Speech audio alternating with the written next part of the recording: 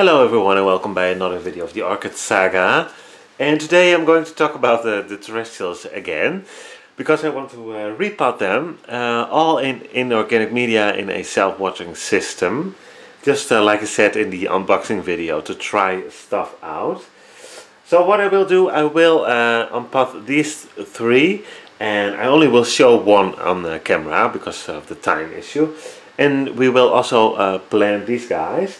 I just opened up one, and these have these beautiful little bulbs. I know there's a name for it, but I don't know it on top of my head.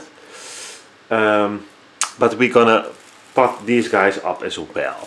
So, but I first will start with those. So I will put these aside, and we will revisit them later in this video. So let's put these guys away for a second as well, so I do not get tangled up with the tags. And let's have a look at the first one. It's this beautiful Calenta Takane 1. Takane, something like that. I hope you do not have too much background noises. I have a buzzing sound going on. I'm sorry, that's coming from the lamps. So I hope it's not too annoying. So yeah, let's have a look. My Calante that I have for almost a year now is really enjoying self-watering, so I think these ones will like it as well. At least I hope. But first let's see, they start a new growth, their new growth already, so that's a nice time to do a repot. Because those will give new roots. But at least that's what we hope, of course.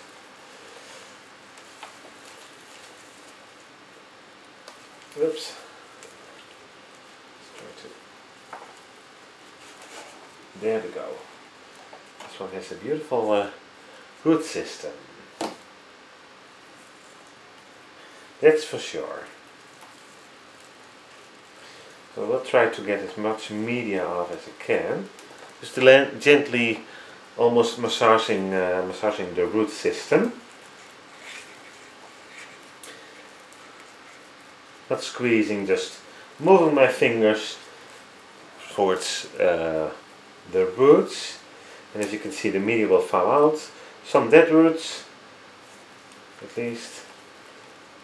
That's what I think they were. This one is working on a beautiful root system. Growing root tips, quite a lot of them. And a few older ones, a few dead roots. So we can take those out.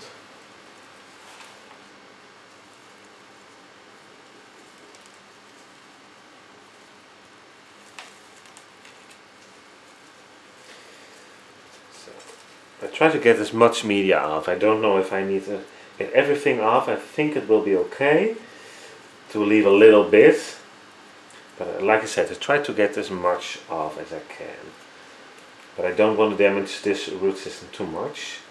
I try to get as much off. You can see we have quite a lot of dirt already off the roots. So let's see and check some roots. Most of them are pretty fine. Okay, they're doing well.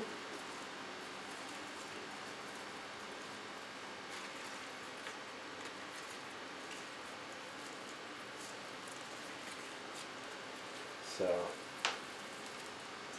and I think I'm really going to enjoy the blooms. I have a feeling that these have beautiful blooms, but I never saw them in real life, at least as far as I know. So,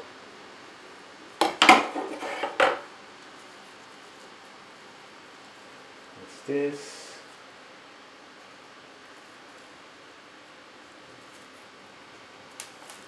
That's an old road. So yeah, I'm gonna leave it like this. Like I said, I'm going to leave a little bit of that media on there. That's okay. I normally try to get everything off, but because these are terrestrial anyhow, it doesn't matter. Normally I do that because the media it starts to breaking down with bark, for example, or sphagnum moss. In this case I don't think this is really going to damage the roots that much in a self-watering system. So I will not clean more off, because I probably will do more harm by cleaning all those roots up than leaving a little bit of media on there. So I will grab my stuff and we will repot it into a new system. Okay, so I have everything ready. I have my inner pot with a water meter, outer pot. So basically the same system for all of my orchids, and I will fill up at first a layer of the bigger pumice, so that will keep the small pumice inside of the pot, because the holes are fairly big underneath the pot, so that will fall out otherwise.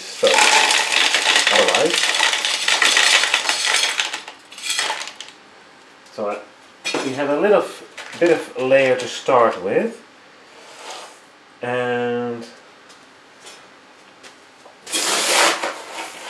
let's grab the orchid and put it nicely in a new pot. Let's see if I can put it in the middle of the pot. Try to get the roots in around the water meter. It's a little bit more difficult because he has quite some roots here, which we like, obviously. Yeah, it's a little too high already.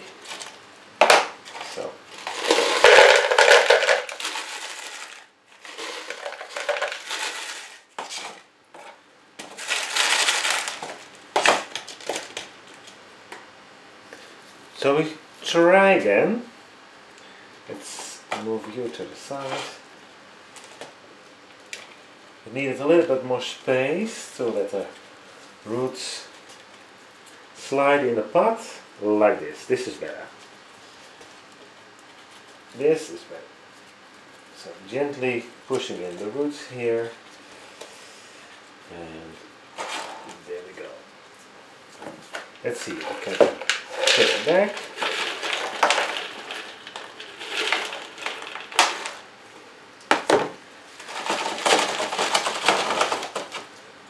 Just wiggle it a little bit so it will go down into the pot a little bit easier.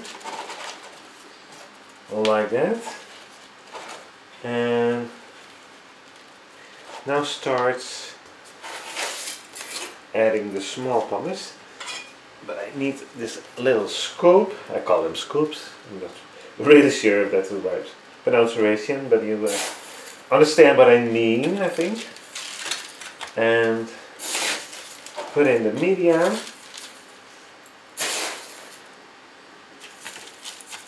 Let it fall down in between the roots. It's just a regular repot, basically. Of course, because we use the same system as before. So, not much of a difference there. And we will see how these guys will do in their new setup. Like I said, my other Calanthe, which I show in the unboxing video, is doing fairly well in self-watering. So I think these should do well as well in that setup. A little bit of tapping, because we do not need air gaps for this one, being it's a terrestrial, so we don't need much air around the roots. And let's put in a little bit more.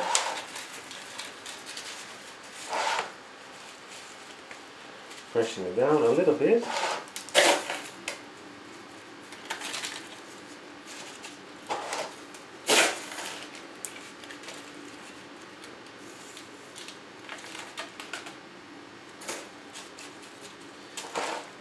There's a little gap there. need to fill. More.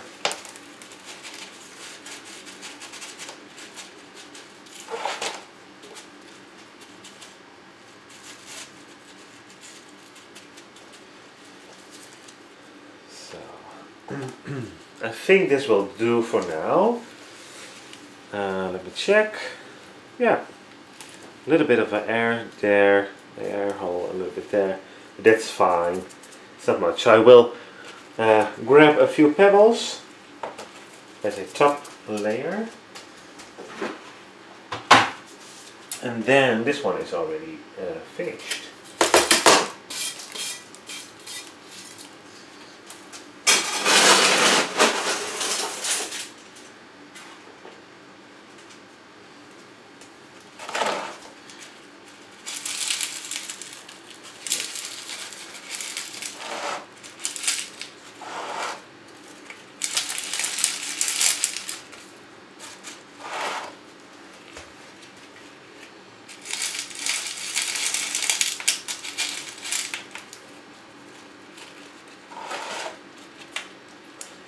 So I really enjoy these black pebbles. I really like them. So I hope the orchids will like them too. Do think so.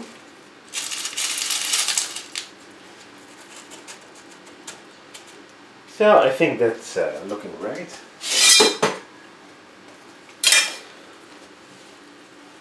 A quick look. Beautiful new growth there, and another new growth here. So yeah, this is looking good. I will do now repot the other ones, and then we will visit when I'm ready to pot these up. I have 3 of these as well, but I'm going to do it a little bit different than the Calantheas. A Pylony, I think it's called, Pylony, something like that. So I will be back, and then we will repot of potting those. So the Calantheas are done. We will revisit them all in the end of this video, and I will show up how they look now.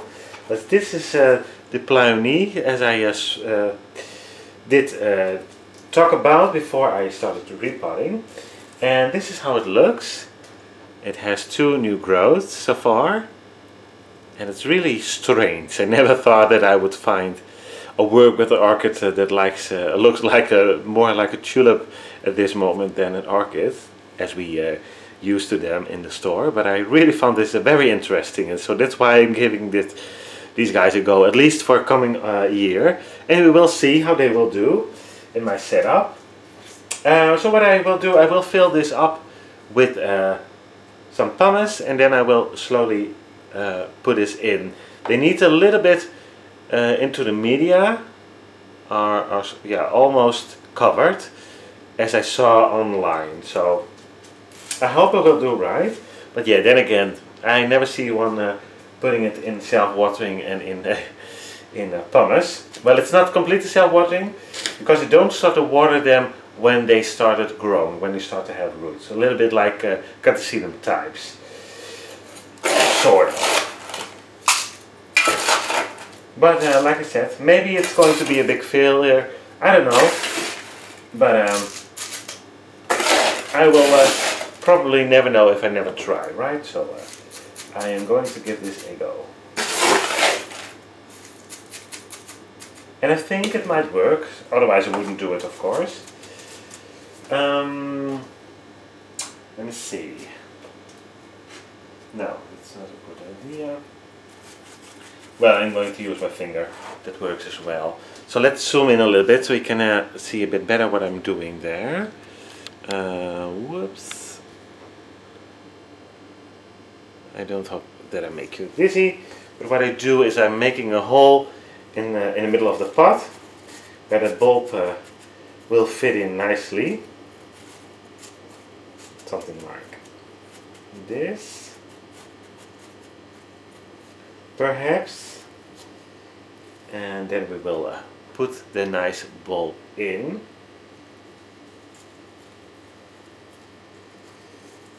Slowly and gently.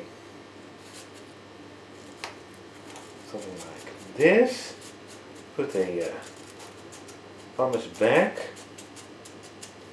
And now I have it on top of the media. I think this is sort of how you need to pot them up. Let's hope. So I will do this with the other ones as well, and then we will have a look at all of the orchids, or the all of the terrestrial orchids. And before we have a last look at them inside the greenhouse, of course I need to do some pebbles on top. I almost did forget.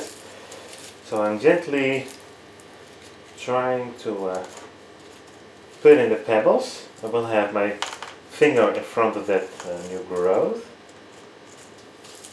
I don't want to damage it, of course. So I put in a few around them, just one by one. I hope you can see it. I think you can. So I don't damage the new growths. I think I'm going to leave it like this. So, okay, this I will do this with the other two as well, and then we will have a look at them inside the greenhouse. And here they are, underneath that growing light. This is the calanthe that I already had. And these are the new ones. And I left in as much moss as I could, because I really like the look of moss. And I think the moss will grow as well. I have quite some moss growing.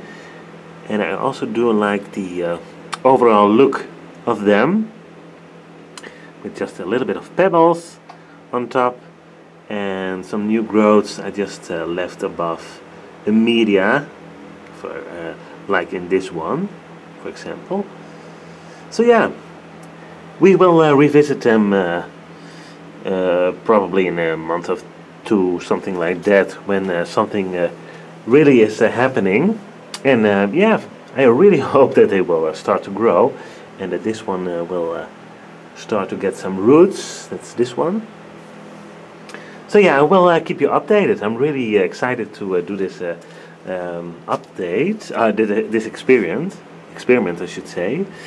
And what I also did forget to mention, for these guys I will fill up the tray with water when they really start to grow. So it's basically also a self-watering system. But I will share some water with these guys, and because I think it will be easier for me to water them this way, so therefore I keep them in this setup. So yeah, I hope you enjoyed this video, and like I said, we will revisit them hopefully soon. That means that something is happening, but otherwise in a few months. So as usual, if you have any questions or suggestions, please leave them in the comment section below, and if you didn't already have, please consider subscribing to my channel. I really appreciate it. And of course, for now, I really hope to see you at one of my next videos. Bye bye!